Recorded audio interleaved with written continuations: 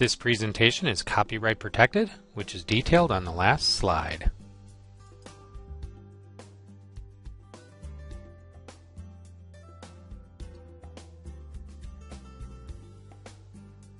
We will now demonstrate the lighting circuit of the isolation module electrical system. The plow is currently disconnected. Ground from the battery runs to the 11-pin lighting harness on the black-orange wire.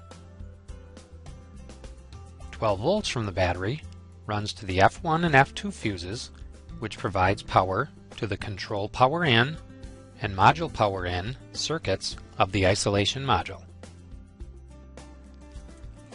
Activating the park lamps switch in the cab sends 12 volts through the park tap wire to the isolation module. The low beam headlights are activated on the truck, which sends a signal to the isolation module and goes through the normally closed relays and back out to the truck lights, turning the low beams on.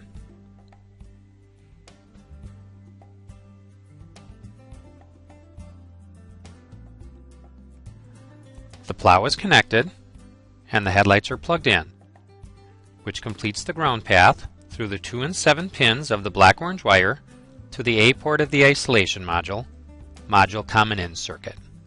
The park lamps are now active on the plow through the brown wire of the A port. The relays in the isolation module switch, which transfers the light signal from the truck to the plow lights, activating the low beams.